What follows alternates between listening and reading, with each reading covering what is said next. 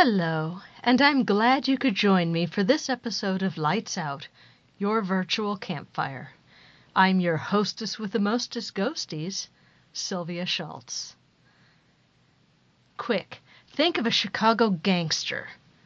Who popped into your mind first? I'm willing to bet that it was Al Capone.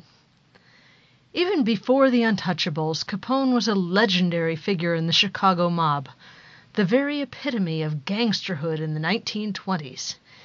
He was the head of a ruthless gang of outlaws, the mastermind behind the St. Valentine's Day Massacre. But Capone had a softer side, too. Channeling an inborn Italian drive to feed everyone, Capone was the driving force behind many of the soup kitchens that helped Chicago's poor survive the Great Depression. Al Capone died in Florida in 1947 of syphilis, but he came home to Chicago to be buried. And I am so pleased, as a fan of Chicago history, that he is buried in a cemetery that is just 15 minutes from where I grew up. Grab your recorders and EMF meters, and let's go. Lights out. The first time I visited Al Capone was completely by accident. It was cold and rainy, and the two white teddy bears that guarded Capone's grave were soaked to the stuffing, poor little things. Capone's grave is easy to find. As you go up Wolf Road through Hillside, Mount Carmel will be on your left at the stoplight of Wolf Road and Roosevelt Road. Turn left, and the cemetery entrance will be on your right. Go right again at the first lane, and on your right will be a large gray marker with the surname Capone on it. Now, what the books tell you is that Al Capone's marker is very simple.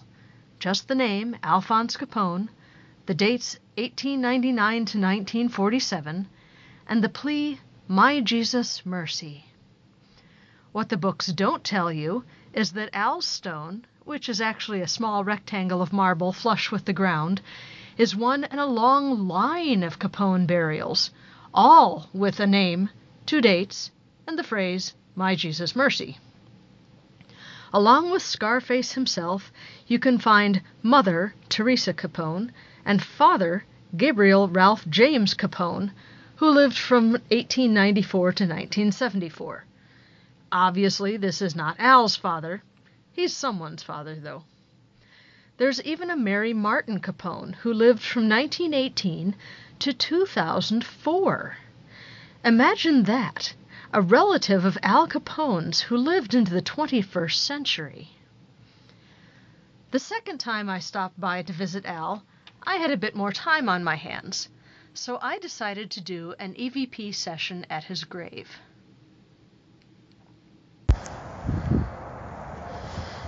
November 11th, 2018. I'm standing at the grave of Alphonse Capone, 1899 to 1947. My Jesus, Mercy.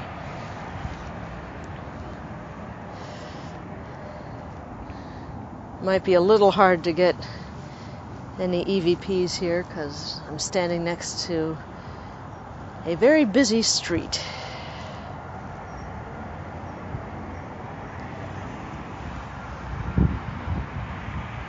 But we'll see what happens.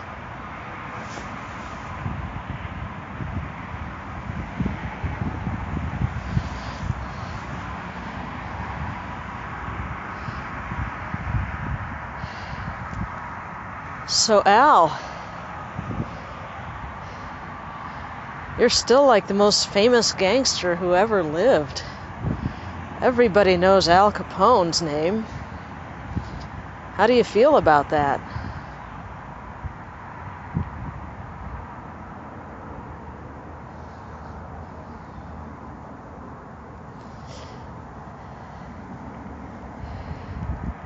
I notice here on your stone, well, first of all, you've got flowers, which is nice.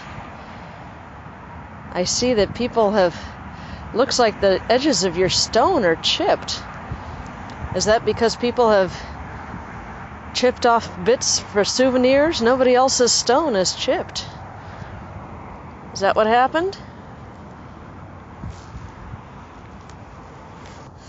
Al, people still remember you. Just wanted to let you know that.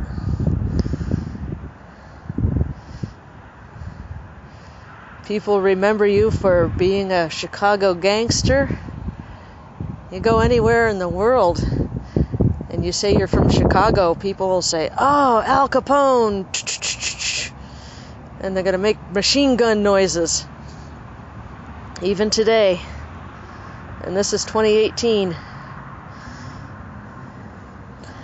But you're also remembered for putting together soup kitchens for those who were in need.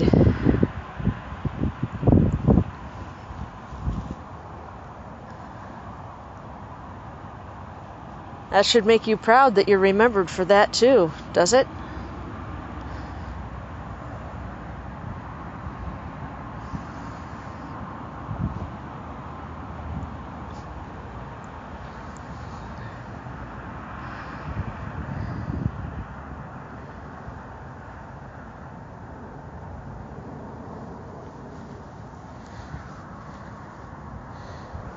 Does it make you happy to be remembered as a nice guy? Someone who helped out the less fortunate?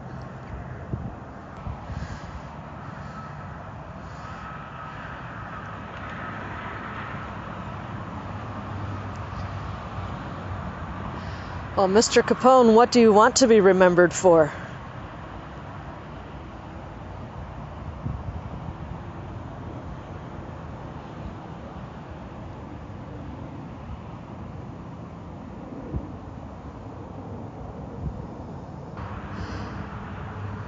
Al, what did you like to do for fun? What was your idea of a good Saturday night?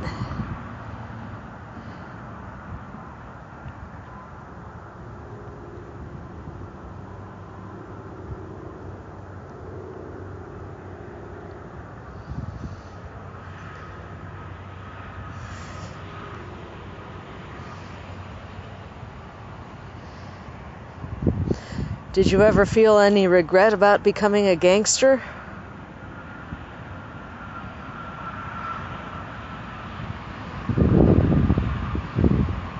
Or did you just consider yourself a businessman? You saw a need and you filled it, is that right?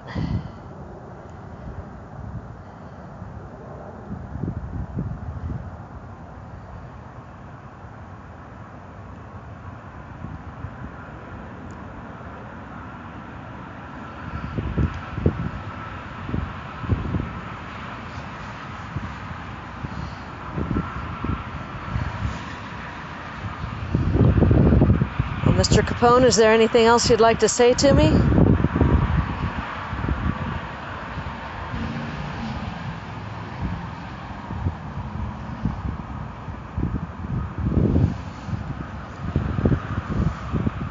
If you'd like to say anything, now's your chance.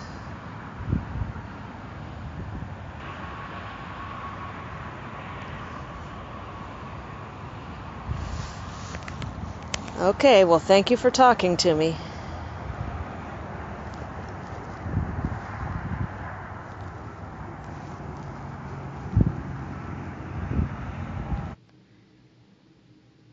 If you stand with your back to Al's grave, on your left and across the lane a bit will be the grave of Frank Nitti, one of Scarface's enforcers.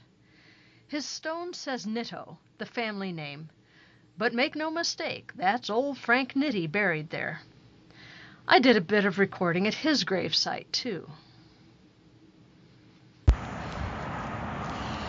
Standing at the grave of Frank Nitto. We know him better as Frank Nitti, Capone's enforcer. His headstone says 1888 to 1943. Rest in peace. Now, when Nitti was indicted and realized he was going to go to jail, he walked down to the railroad tracks and he put a bullet through his skull.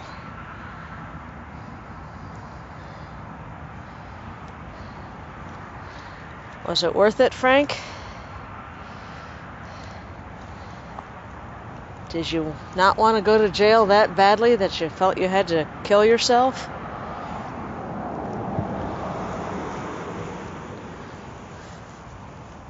Car just went by.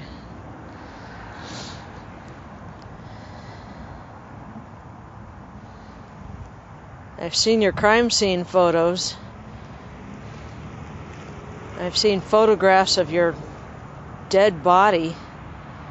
Pretty gruesome. Another car.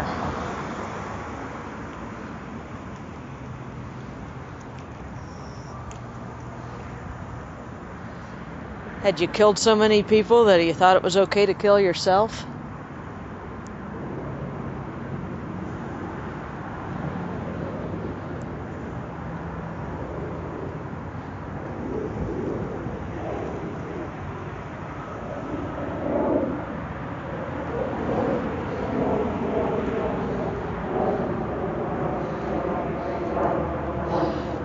Frank, is there anything you want to say to me?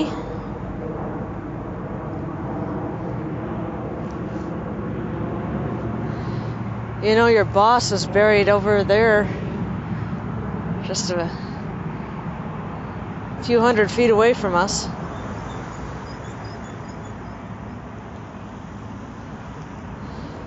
Is there anything you want to say to Al Capone?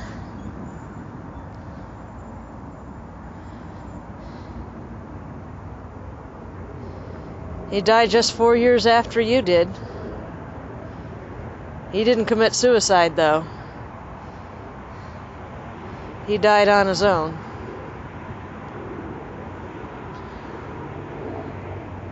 Is there anything you want to say to Mr. Capone?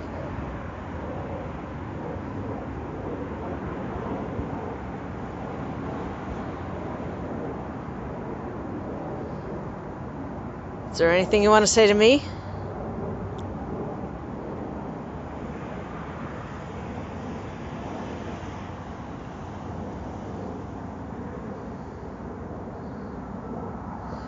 Okay, well, I'm going to go do other things. Thank you for talking with me. I am now headed to section 19 to see the DeSalvo tombstone, which rotates.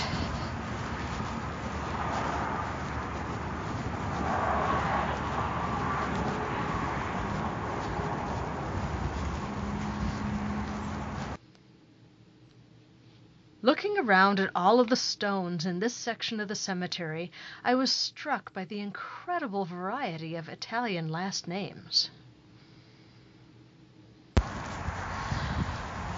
I did not realize there was such a variety of Italian last names. I see Catramboni, Sciaccotta, Sibillano, Catino, Ranzula, Pasquale, Avallone, Ricci, Sciullo, Spina, Fanelli, Lenzini, Andreacci, Lucente, Rattini, Chiodo, Zaccari, Tagliasferri. Just a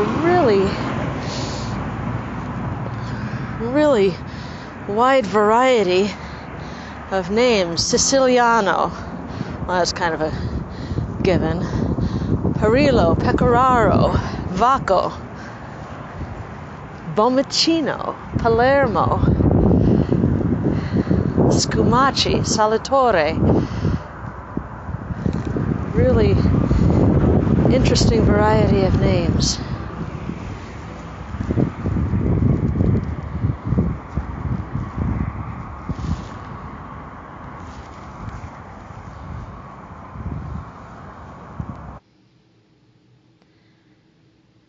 After visiting the gangsters and stopping for a peek at the huge obelisk that marks Dion O'Banion's grave, there are a lot of gangsters buried at Mount Carmel, I visited the elaborate grave marker of the DeSalvo family.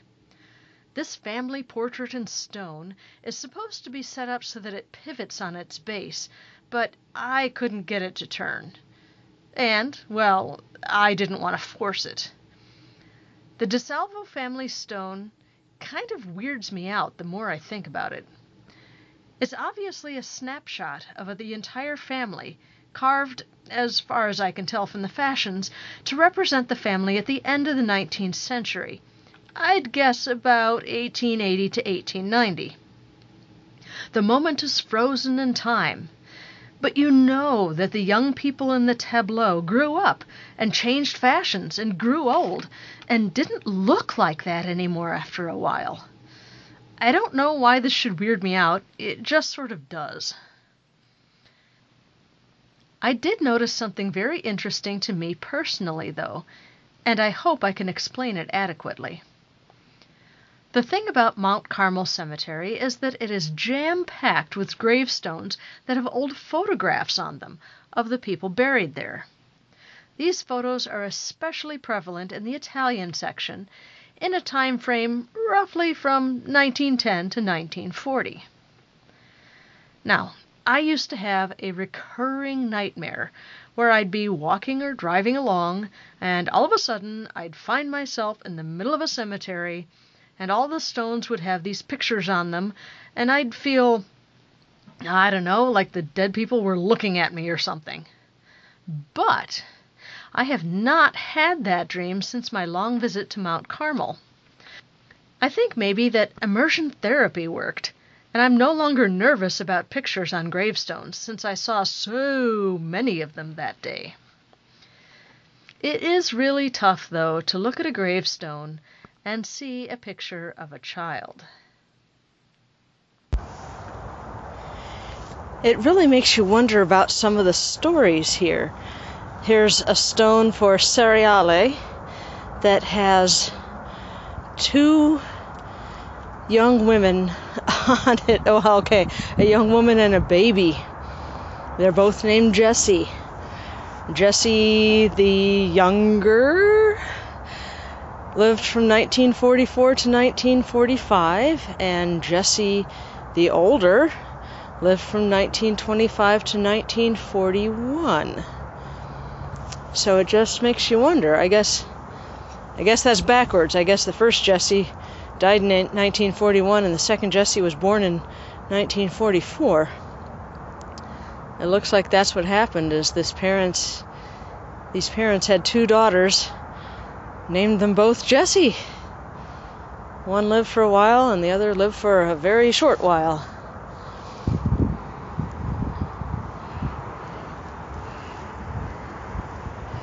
I wish I knew some more of these stories. There's a stone here that has a young fellow in a sort of a newsboy cap, very jaunty smile on his face, and he lived from 1911 to 1930. An Italian guy. Was he a gangster? Is that how he died? In some sort of shootout? Well, we don't know.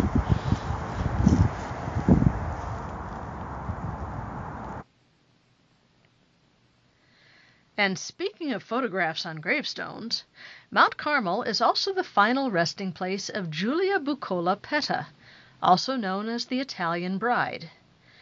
Giulia came to America from Palermo, Italy in 1913 with her family. She married Matthew Petta in 1920 when she was 29 years old, and died in childbirth almost exactly 9 months later. The baby, who didn't survive the birth either, was tucked into the crook of Giulia's arm, and they were buried together very near the south gate of Mount Carmel. Women who died in childbirth were looked on almost as martyrs in Sicilian culture, so Giulia was buried in her white wedding dress. There's a photograph on her tombstone, too, of her on her wedding day, holding her bouquet. Giulia's is not the only gravestone in Mount Carmel to feature the wedding day picture of the woman buried under the stone. There are plenty of them. Giulia's is, however, the only stone to have a second photograph on it, taken of Giulia 6 years after she died. Before you get thoroughly grossed out, let me tell you the whole story. After Julia was buried on March 19th, 1921, 2 days after her death, her mother, Philomena, was utterly distraught. She said she had nightmares for years that Julia had been buried alive. She pestered her priest until finally, 6 years later, he agreed to ask the bishop in charge of the parish for permission to exhume Julia's body. For whatever reason, the bishop agreed, and Philomena got her wish to see her daughter again. When the coffin was opened, everyone was stunned. The baby's fragile newborn body had crumbled to dust, but Julia looked almost fresh, with only a little swelling of her face and arms. Someone took a picture, and it's definitely a picture of an open coffin. You can see part of the lawn and a pile of dirt behind it, so the picture was taken right there. And that photograph was added to Julia's stone. Julia's brother Henry paid for the exhumation. Later, at Philomena's insistence, he commissioned a statue of Julia, which now stands atop her stone. This statue makes Julia's grave super easy to find. Also, it's very close to one of the cemetery entrances. Be aware, you're looking for a gravestone that says Julia Bucola, not Julia Bucola Petta. Apparently, Philomena despised Matthew Petta, probably blaming him for Julia's death. So Julia rests under her maiden name rather than her married name. For much more about Julia, including some juicy backstory about Philomena's personality, I encourage you to visit Adam Selzer's blog post about the Italian bride at the Order of the Good Death website. I drove all around Mount Carmel in the couple of hours I spent there. I probably got rubbish gas mileage because I kept stopping my car and hopping out to go investigate interesting-looking stones. I have to say that although Mount Emblem is the loveliest cemetery in Illinois, I'm biased, I have folks buried there, Mount Carmel is truly a delight to wander through. It's big.